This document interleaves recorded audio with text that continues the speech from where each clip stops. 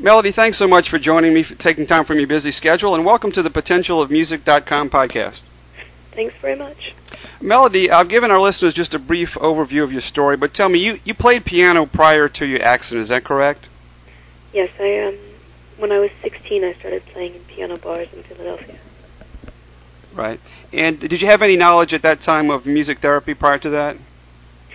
No, it was introduced to me, surprisingly, a few months after I was beginning recovery from an accident. Right. And what did the doctor that suggested music therapy tell you about what that could do for your recovery? How would that work in the healing process? Well, for me in particular, there was a duality because the moment that I entered his office was sort of awkward because I brought all of my medicine and said, I really don't want to take any medicine anymore. And I was upset and frustrated, and I had gotten very, very ill from just the large amounts of medication I'd been given. Right. I decided, I would rather be healthy and in pain than sick and not. So as a pain management doctor, he was a bit frustrated, and he said, well, I'm not sure what I can do for you, but I know that the first thing is you need to find something that makes you happy. Right. Because that'll take your mind off the pain. He said, so what did you used to do before the accident? And my mom was there, and she said, she used to play piano in piano bars. And his eyes kind of lit up, and he said, you have to do music. He said, I don't know why I didn't think of it before. He said, but for you personally, because it's something you did, it'll be very beneficial.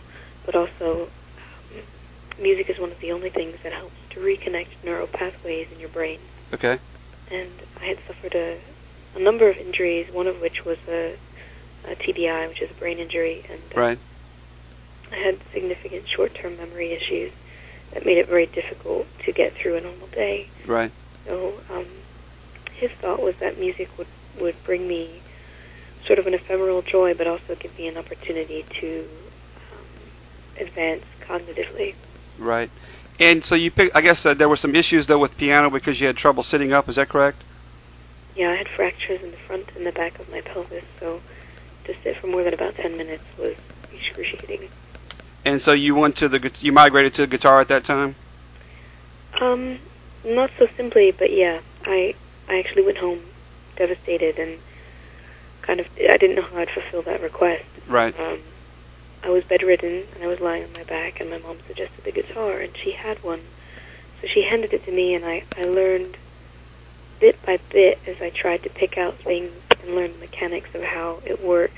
I found it similar to the piano in that you're using both your hands, and there's a hammering action on the left, right, and more activity on the right, as I tend to finger rather than pick, but it still was very, very different to try and use your hands in a different way. And right.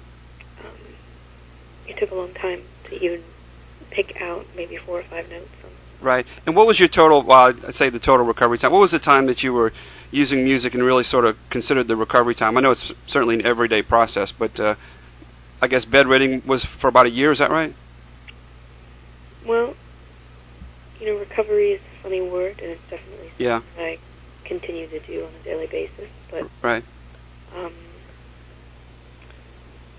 As far as going from bed to foot with any kind of assistance, whether it be a wheelchair, walker, cane, it was probably a good 12 to 16 months. Wow, okay. And tell me, were you keenly aware of what music was doing for your recovery and your healing, or was it sort of something that worked on a more subconscious level? No, it was very subtle, and in the beginning, I'm sure somewhat frustrating in the sense that if anyone would be looking for progress while going through a recovery, right, as far as marked changes, you don't really get indications of what those changes are in short hurdles, so to speak. You get them in multiple rounds of the track. So you might have to go through many, many months of seeing nothing, and then suddenly one day part of whatever is difficult as far as executive functioning or cognitive ability is concerned, right, will have changed, where, for instance, in my case,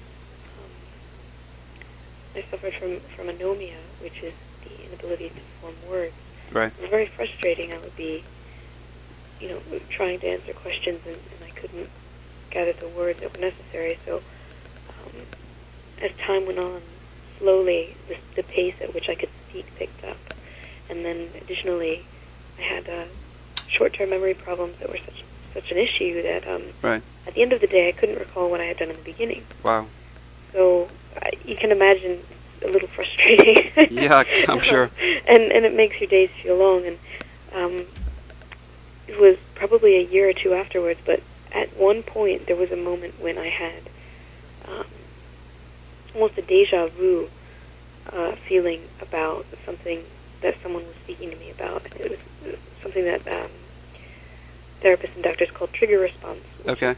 That thing that happens with most people, where you don't really remember what happened, but your friend might be talking to you, and you remember that time when blah, blah, blah, blah, and immediately you have no idea, but as they go on and they speak about it and they talk about the event and they give you details, right. You go, oh yeah, kind of, and little things come back to you. Right. That trickling of information that comes from another source allows you to slowly put together the pieces, and you have what's called a trigger response.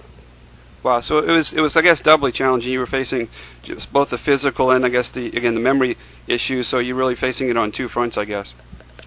Yeah, there were many fronts, and of course there's always the developing phase of just going through the normal emotional path of what it is to be dealing with pain. I mean, right. In many ways, that's challenging on its own as well, and that came about in bits and pieces too.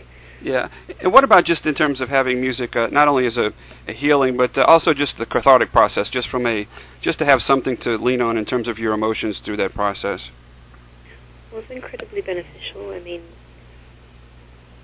as a normal human being without any real significant affliction, you use music for everything. I mean, we use it in our cafes to pass the hours while we're working. We use it in restaurants to set the mood. We use,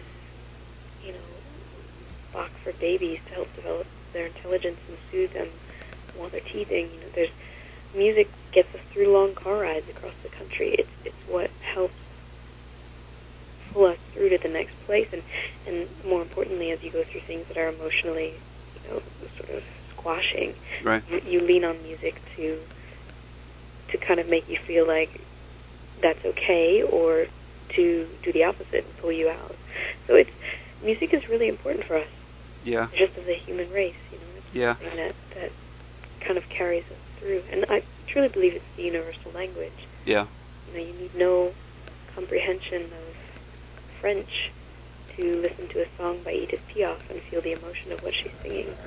Right. And so I guess, really the healing of the heart is really sort of the vital step, I guess, of healing the body as well. Healing of the heart and the healing of the mind. Yeah.